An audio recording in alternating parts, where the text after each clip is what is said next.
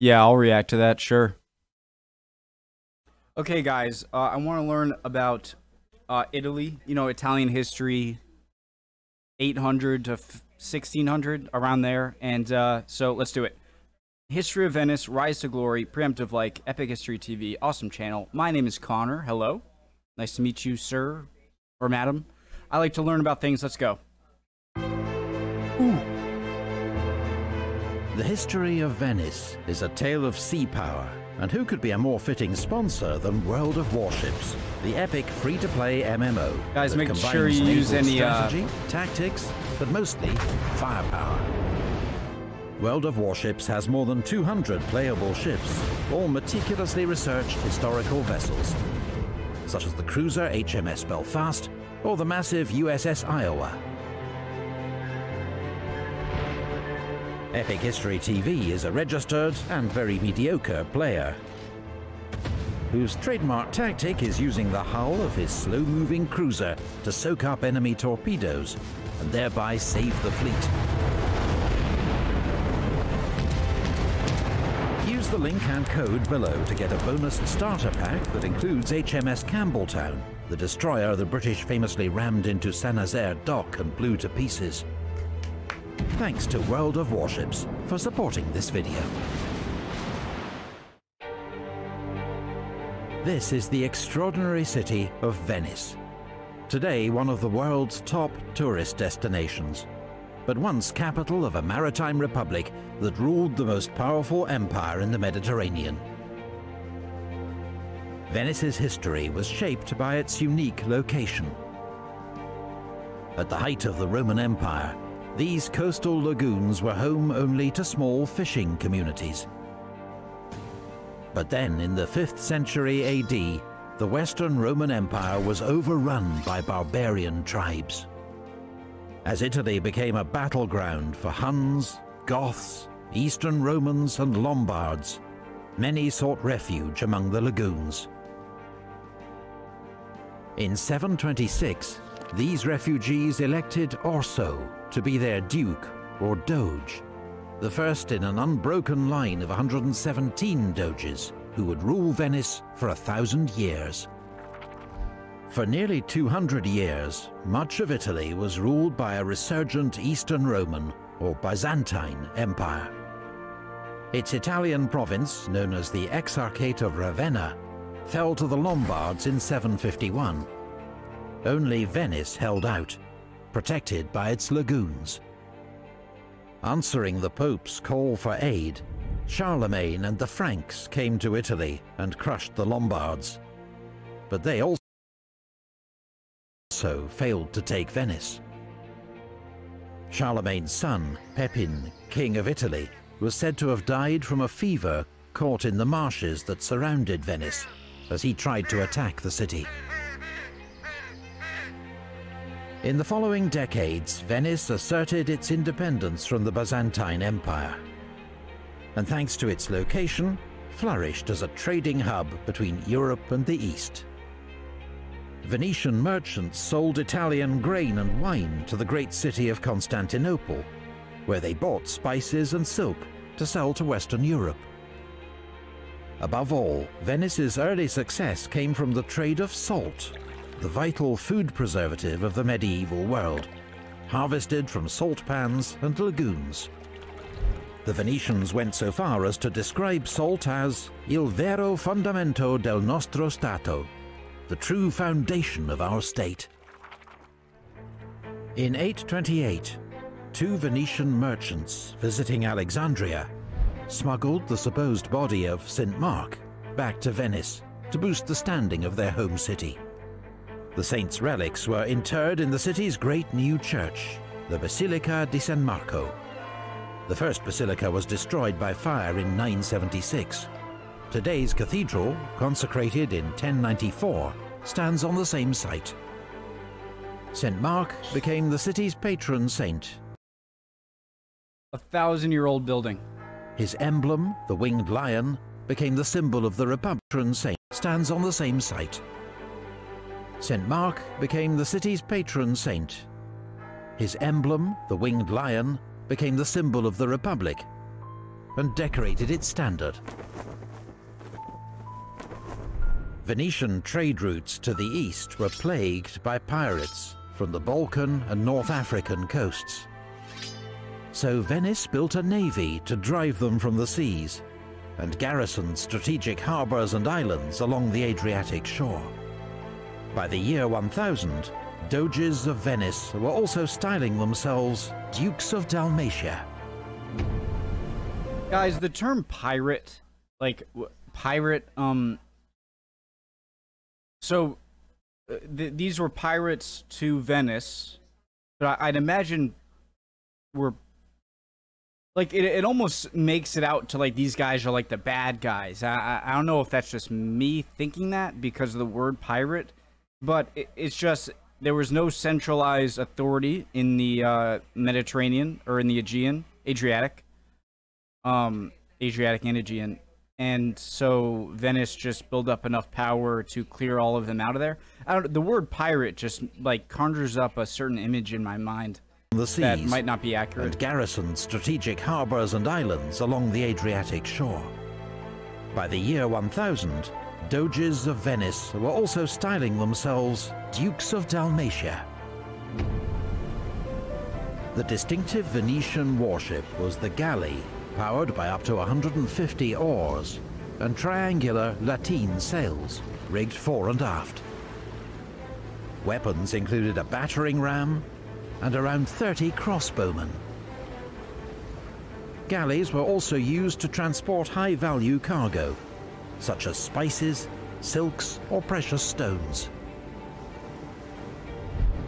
In 1103, construction began of Venice's famous Arsenale, a giant state-owned shipyard that would become one of Europe's largest industrial centres, employing around 2,000 workmen and turning out hundreds of ships a year. I'm also really interested in the evolution of ships and, you know, sails and whatnot, and so that's covering that too. The Arsenale pioneered many modern industrial techniques and underpinned Venetian naval power for centuries. Armed with a powerful navy, I have to shut up, Jesus. A year. The Arsenale pioneered many modern industrial techniques and underpinned Venetian naval power for centuries. Armed with a powerful navy and lucrative trading concessions from the Byzantine Emperor, Venice rose to become the greatest commercial and naval power in the Eastern Mediterranean. But Venetian power... Okay, Golden Bull of 1082, Emperor Alexios I Komnenos grants to the Republic of Venice trading rights across the empire, tax and customs exemptions, harbor rights at Constantinople, nice, creation of a Venetian quarter in the city. And naval power in the Eastern Mediterranean. But Venetian power also came through shrewd negotiation and self-interest. This was the age of the Crusades, and Venice was closely involved with Crusader states as allies and trading partners. In 1202, the Fourth Crusade arrived in Venice, seeking ships to take them to Egypt, but with no money to pay for them. Doge Enrico Dandolo sensed an opportunity. In exchange for loans, he first persuaded the Crusaders to capture Zadar for Venice. Then, relations having soured between Venice and the Byzantines, to attack Constantinople itself. In 1204, the world's greatest Christian city was sacked and plundered by self-proclaimed warriors of Christ. Venice took its share of the loot, including most famously 4 bronze horses from the Hippodrome of Constantine, which found a new home on the facade of St. Mark's Basilica in the center of Venice.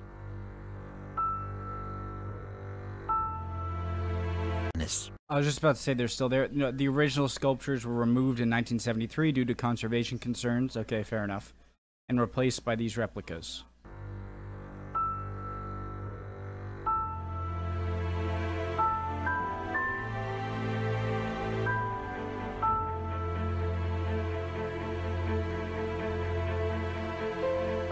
Doge Enrico and the Crusaders carved up the Byzantine Empire between them.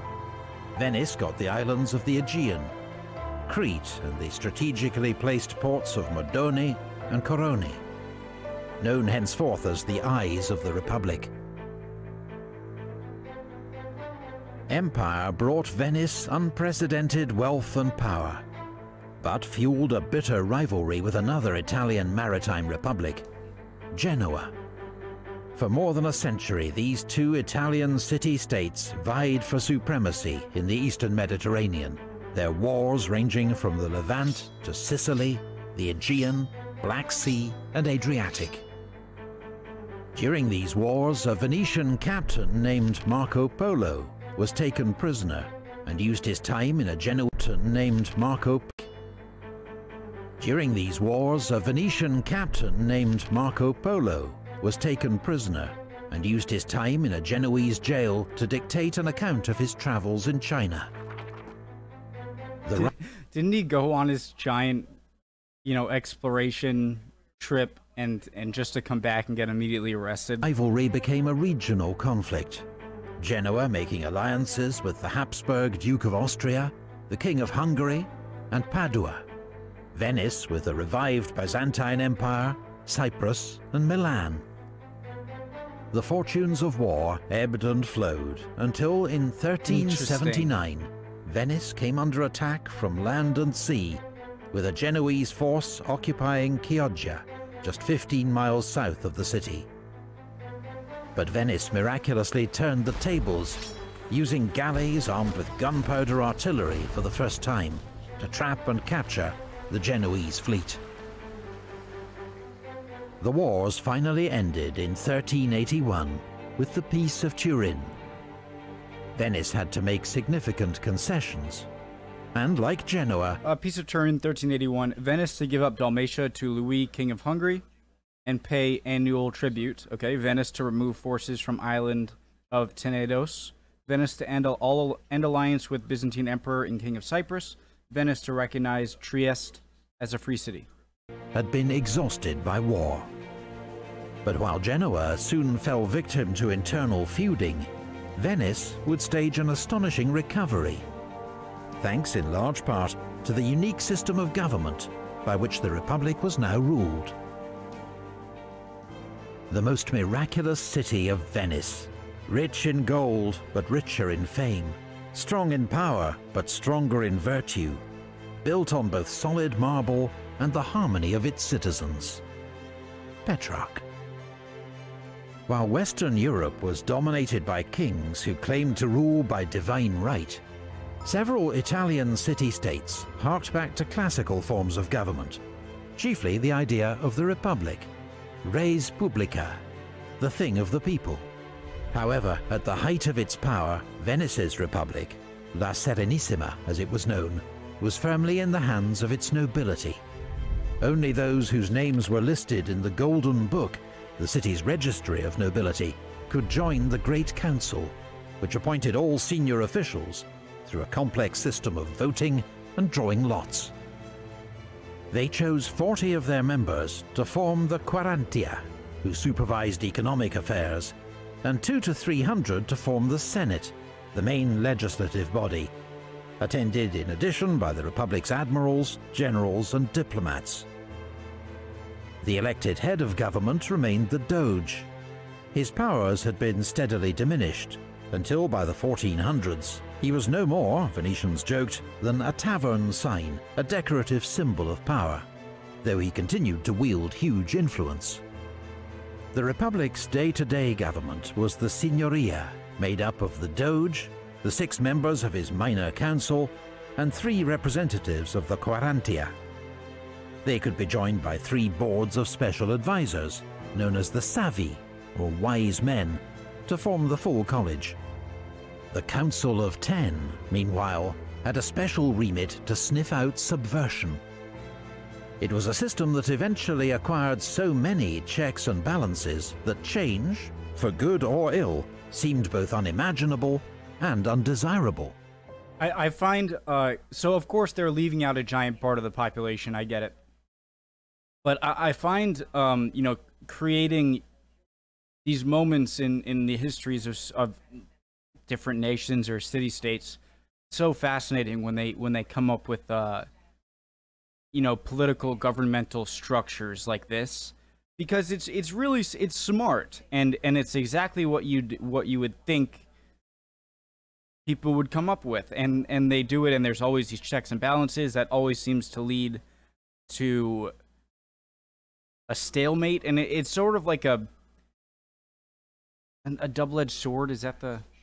It's fascinating to see people really construct government, you know, kind of almost from scratch, and the way they do it, it seems pretty logical, you know? Good or ill, seemed both unimaginable and undesirable.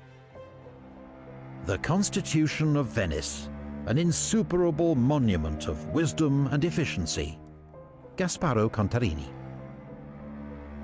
Over time, an idea developed across Europe that Venice's constitution contained the three classical forms of government: democracy, oligarchy, and monarchy, in perfect balance, and so ensured social harmony and stability.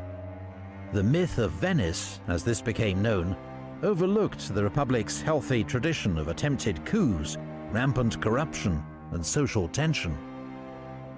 But the Venetians did achieve something rare in the medieval and Renaissance world: a durable, stable, and effective government. The Serene Republic had one further strikingly modern feature: the best diplomats in Europe, skilled ambassadors in every capital and court, sending information back to Venice in secret code from across the continent. Venice would need every advantage, for the years ahead would be dominated by bitter wars with her Italian neighbors and new challenges to her empire. This was a perfect video to get me started into the transition, because it went from the fall of the Roman Empire with Byzantine and in the West, and perfect. That was perfect getting me into it, and I'm ready to, there has to be continued. It was in 2018. Cool. Awesome. Hope you guys learned something or enjoyed that as much as I did, or can help me in the comments if I had any questions, which I think I did. Yeah, my first video of the day. Sorry if I'm a bit tired. See you guys next time.